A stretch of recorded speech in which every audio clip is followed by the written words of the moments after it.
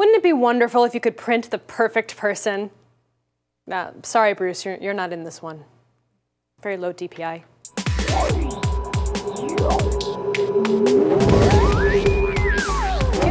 Welcome back to Fact or Fictional, the show where we look at cool tech from your favorite movies, TV shows, books, and comics, and ask, is this really possible? And if not, why not? This week, we're diving into the world of three-dimensional printing technology.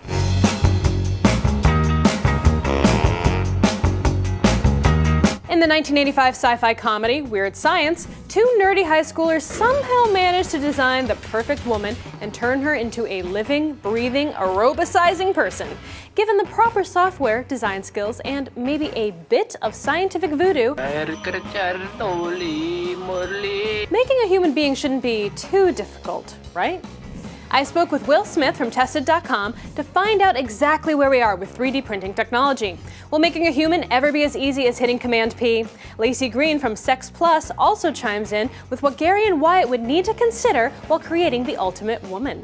So tell us about the process of 3D printing. It's basically like a 2D printer, except for instead of the print head moving back and forth in one axis, it goes forward, back, and side to side, and then goes up and down as well. So what it does is lays a small layer of plastic or chocolate or whatever it is you're printing onto a bed, and then lowers the platform a little bit, and does it again, and lowers the platform, does it again, until you have a printed figurine or golf ball or liver model, whatever it is you want. What kind of materials do you use within the 3D printing process? There's a ton of different materials that are available.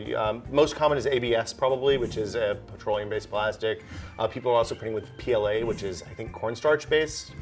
There's some water-soluble stuff that people can print with, so you can use that as a support material to hold up the other more traditional plastics, and then drop it in boiling water, and the sugar-based stuff will just dissolve away. So you'll have a model that comes out of a block of nothing. Mm-hmm. You can also print chocolate. You can print. Some people are printing sugar. There's a ton of different things you print. People have been printing like living cells at this point. Yeah, that was something I was going to ask you about recently, because I've seen things like, they do cloning type stuff, and I've seen ears being grown on mice, but where are we in the whole printing of organic material situation? It's really in its infancy. So recently some researchers in Pennsylvania have figured out how to print basically a sugar lattice, and then they put a gel around that sugar lattice and then inject cells into that. And what that does is it solves the problem of printing living cells. When you lay down a layer of cells, there's no support infrastructure, no vascular system to supply blood and nutrients and oxygen and all that stuff to it. What happens is that the sugar matrix provides those channels, and then they can kind of just put in a bath. But it's still nothing like printing an actual organ. It's just a collection of cells, and almost like if you're looking at cells that make tissues, that make organs, we're kind of printing tissues, but not really anywhere near close to printing organs. And does the body reject that kind of thing if it doesn't come from your own tissue? I don't even know if they've tried putting it in a body. Right now it's literally just a Petri dish with a blob, a gelatinous cube of living tissue that they can then use for who knows what. It's research projects now, not applications. We're the very beginning of the infancy of being able to create tissues, lay tissues down.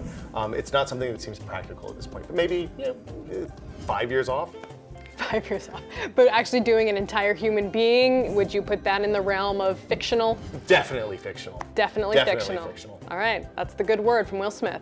So, according to Will, it's a little easier to make chocolate than it is to make a super babe. But just for fun, let's say we could make this person.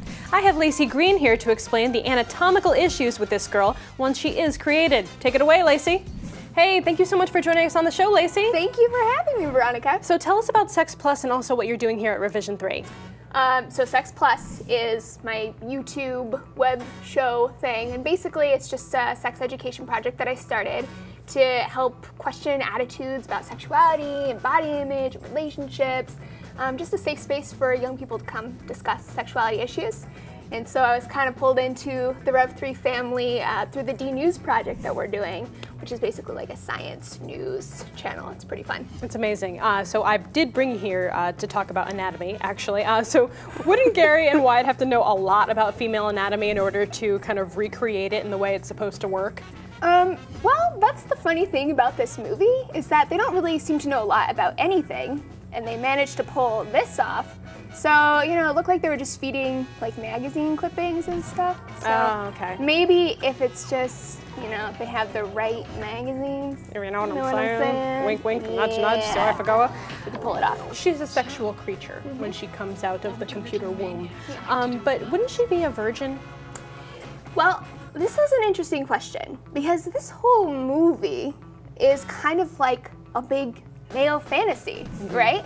So the fact that she is able to be sort of sexually alluring while also being very virginal is sort of like a very stereotypical male fantasy. You want someone who presents themselves as very modest and ladylike, but also like a freak in the sheets. Right? So say this happened in real life. If two guys, two best friends, fell in love with the same perfect woman, how would they handle that?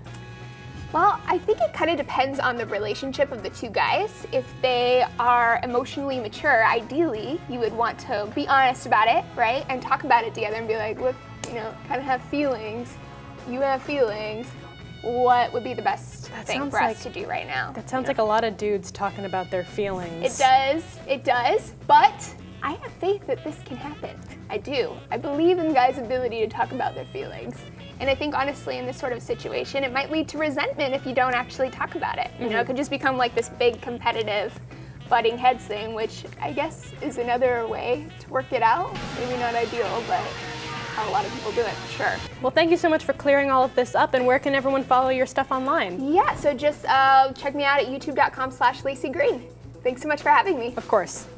This one is definitely getting a massive fictional. Scientists are currently using cloning techniques like artificial embryo twinning that basically mimic the natural process of making twins. Now, I said scientists, not two kids from the 80s. So, unfortunately, Gary and Wyatt would have needed some DNA and a PhD in molecular biology in order to recreate another human. Nice try, Hollywood. And a big fat I'm sorry to horny teenagers everywhere. There's always girlfriend pillows.